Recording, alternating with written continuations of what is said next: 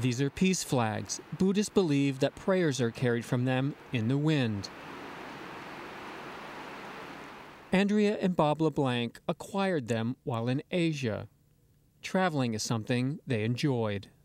And he was always, I think, on this mission to better understand the people of the world. He knew a lot about the whys and wherefores, but he wanted to experience them firsthand. And all of your American visitors will be able to tell you where they come from. Bob was a professor of cultural geography at the University of New Hampshire. When he wasn't teaching in his classroom, he and his family were learning abroad. Together, they visited lands that were very different from their own. They shared meals, ideas, and their culture with the people they met. And he was convinced that if we did that, if more Americans did that, it would be harder to say, make the distinctions of them and us. Bob carried that belief like a diplomat. How many people live at Kaikai? And always looked forward to his next trip. On September 11th, 2001, Bob flew out of Boston on his way to a geography conference. Hijackers were also on board. 10 a.m. Back in New York, the Trade Center's South Tower crumbles to the ground.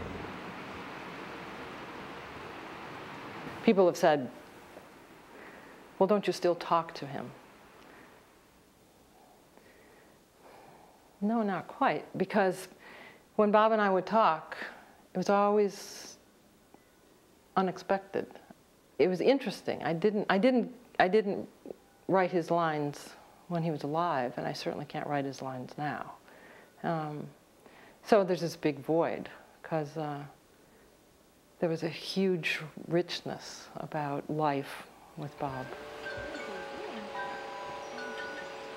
Andrea is now a member of September 11th Families for Peaceful Tomorrows.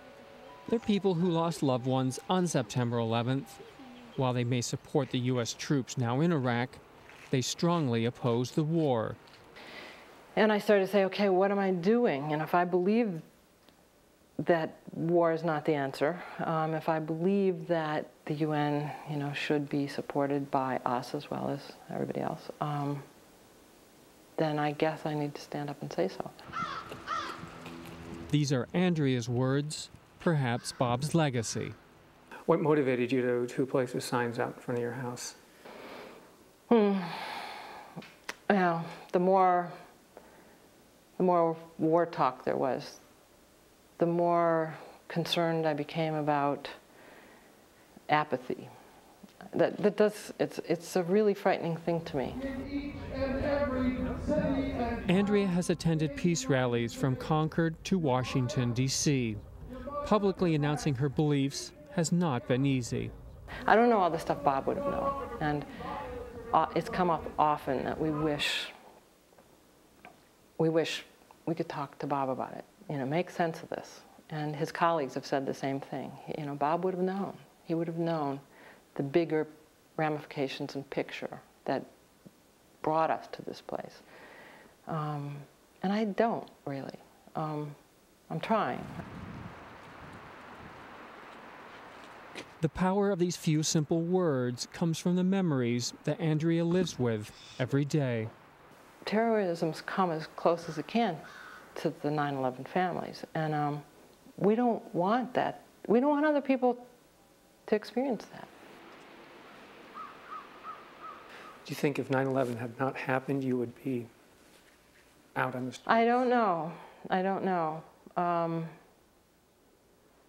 I don't know. I think because of the position I'm in, it's almost like I feel like I have a responsibility to say these things, because somehow it, in a way, has more clout because of that. It's crazy. I mean, why should my voice mean anything more than anybody's who's against the war?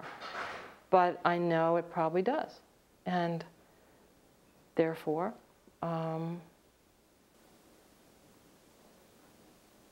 I can't be silent.